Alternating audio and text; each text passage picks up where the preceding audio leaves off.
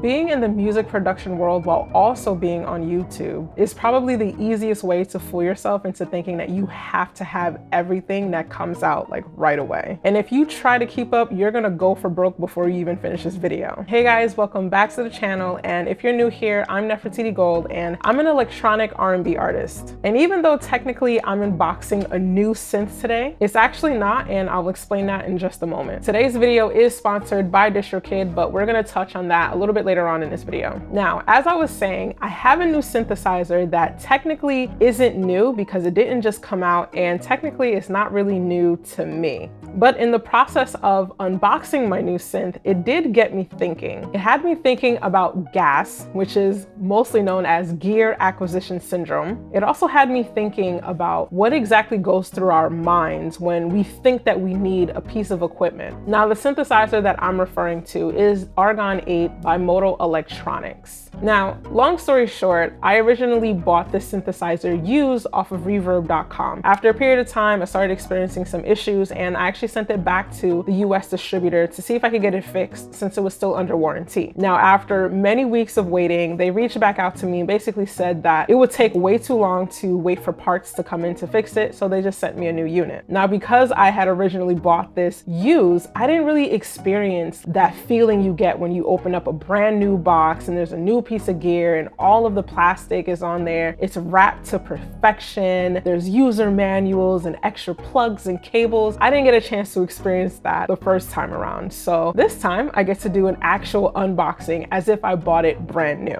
Now, I'm at a point within my music where I finally understand that you really don't need a bunch of equipment to make great music. It's really important to look at what you have right now and just maximize what it is you have at this current moment. Now, once you get to a point where you feel like you're actually hindered by your equipment because you've gotten so good at what you do and you've really used everything to its fullest capacity, then at that point in time, definitely start looking into different ways of improving your toolbox to improving your music. Now, the thing that kind of sucks with gear acquisition syndrome is that if you get pulled into the world of advertising and wanting to buy everything brand new as soon as it hits the market, you never really have a chance to save money because it's brand new. It isn't used yet. It's not on Reverb.com. It's not going to be on Facebook Marketplace yet. And luckily for me, by the time I figured out that the Argon is what I want, it had already been out on the market for a few years, which means that there's a good chance that I could find a used version of it and still kind of save some money because I don't have to buy a brand new unit at that point in time. Now, as I said in the beginning of this video, I'm an electronic R&B artist, and from listening to the demos of the Argon8 online, I felt like the patches and the type of sounds that it could create really complements what I'm trying to portray. Now, I did find a few patches on the synth that I really loved that I felt could really work well in trying to create a song. And before we get into that demo, I'd like to talk about today's sponsor, DistroKid. Now, I've been using DistroKid for many years, long before I was making YouTube videos. I recently released my latest single,